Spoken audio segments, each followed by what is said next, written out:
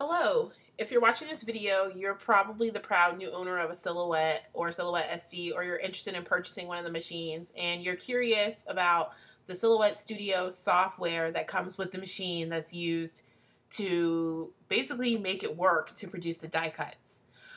This is just going to be a quick video, or as quick of a video as it can be, to explain all of these buttons that you see in Silhouette Studio, because if you've never used any type of design program before, this screen can seem overwhelming, or this program actually can seem overwhelming after you start to play with it, because it doesn't look like there's a lot of buttons, but every button you click produces a new menu of buttons or a new menu of options. So I'm going to jump right into this so it doesn't turn into a 20-minute video. This left-hand side of the screen over here is really straightforward. This is where you get a new document, where you open a new document that you've already worked on, where you save what you're working on, and where you can save to an SD card. And if you want to know about the SD stuff, you can look it up online, or you can send me a message or make a comment and I'll explain it. Next you have print and send to Silhouette. Now you may be wondering, why would I print a digital die cutting file? Well, you actually can print out things and then cut them out. It's a similar feature, or similar to the Cricut Imagine, so you can utilize this print icon right here. Our next set of icons is your copy and paste. Copy, paste, and cut are these three. And these are your undo and redo buttons. And these are all zoom options that you see here. They allow you to zoom in or zoom out. They also allow you to zoom over a shape, a selected area, so you can select an area to zoom in on using these. And this button here, this one right here, allows you to go back to fit it to the window. So say I had zoomed in on something, this would just recenter it back to where it was. Now this is the simple side of the program. Over on this side on the right is where it gets more complicated. Now this first icon that looks like a house is the Silhouette Studio Home button, and you'll notice that all of these icons running down the right side of the screen look exactly like the icons at the top part of the screen. And this is a great place to start if you're new to Silhouette Studio, because instead of you having to guess or click to figure out what each one of these icons are, it's going to show you right here. So this first group is for you to fill a shape. Somehow you can fill it with a color, a gradient, or a pattern. So for example, if I wanted this circle to be full of these funky arrows, I would just click the circle and then I would click the arrows, and that's it. Our next set is line options. Now there are a variety of reasons why you can change your line options. One would be so you can tell the machine specifically what to cut out. So you can tell it to only cut the green line or only to cut the red line on elaborate shapes. Or you can tell the machine, like in this one that says cut style, this third icon in this second box, this group over here, you can tell it in the cut style menu that you want a perforated edge, or you want it to cut each individual item on the sheet, or you want it to cut around the perimeter of individual objects. These are some more advanced features of the Silhouette Studio program, and if you'd like to know more about it, please send me a message or email, or a message through YouTube, or leave a comment down at the bottom and just ask, because I'm more than happy to explain this if people want to know, but these are more advanced features. This next one here is your text style box, and this allows you to change the font that you're using. You can use any TrueType font that's on your computer, and you can cut it with your Silhouette. So this is where you choose what kind of font you want, and this is also where you can change your character spacing and your line spacing. This next group has your move, rotate. Actually, you know what? I'm going to cheat myself. This box right here has your move, rotate, scale, align, and replicate windows. Now this set here and the following box right after it are the ones that get used the most frequently. This first one is move, and I'm not 100% sure why they even gave it an icon, because you can move these shapes around just by clicking on them. You can also move them a little bit just by using your arrow keys. So I'm not I never use this, to be honest. The next one is rotate, and you can rotate by preset degrees, or you can type in a custom rotation here. This one is your scale window. It has presets, or you can put in a certain percentage, but most common and what most people are looking for is how to change the size of a shape. So say you have this square or this, why don't we make it more of a rectangle? You have this rectangle, and you know for a fact that you need it to be 5 inches wide. It doesn't matter how high it is, but it needs to be 5 inches wide. All you have to do is enter 5, click lock aspect ratio, and then hit apply. And then you'll have it perfectly shaped for your project.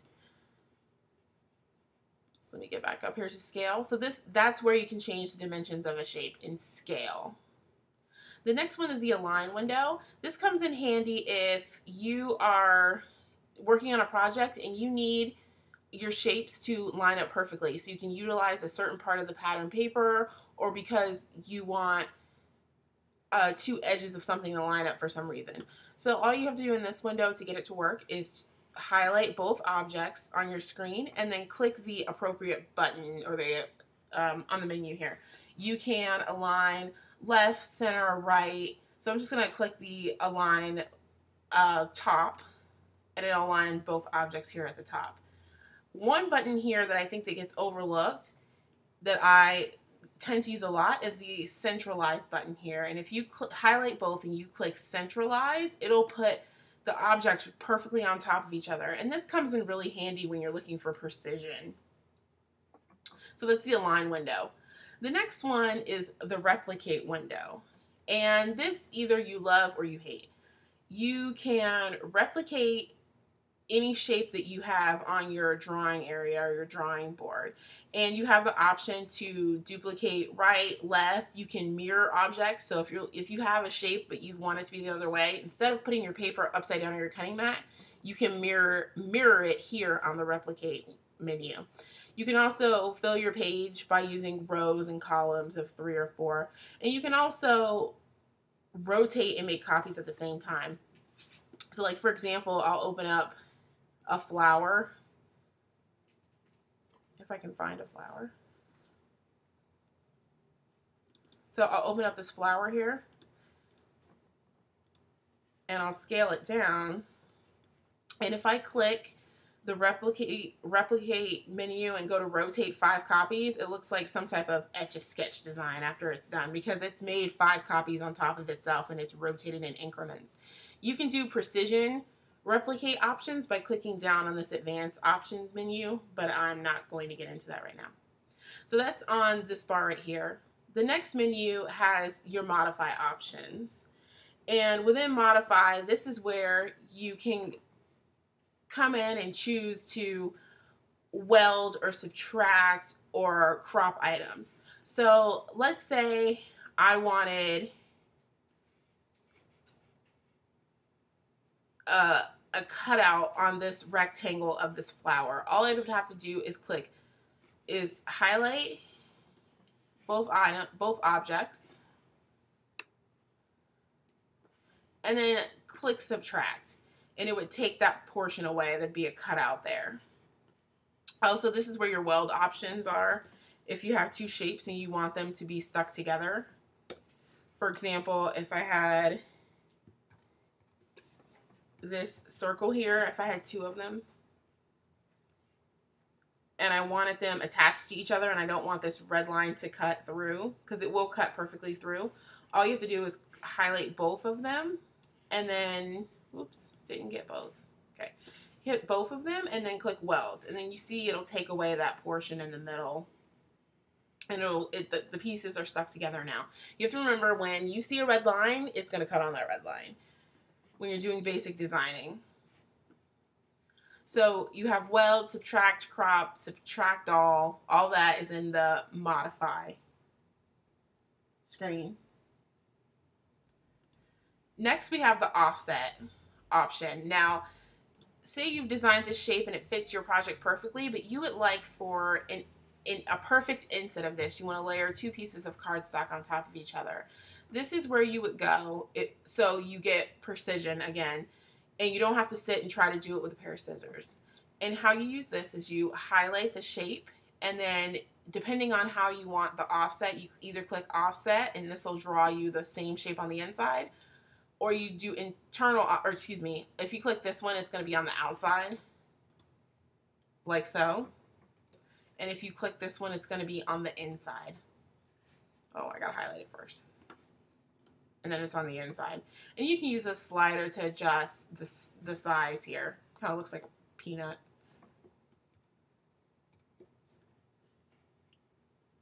This next menu is trace, and if you find some type of graphic online that isn't too intricate and you want to trace around it, this is where you would go. Same idea. You would find the image and drop it in and then go around it.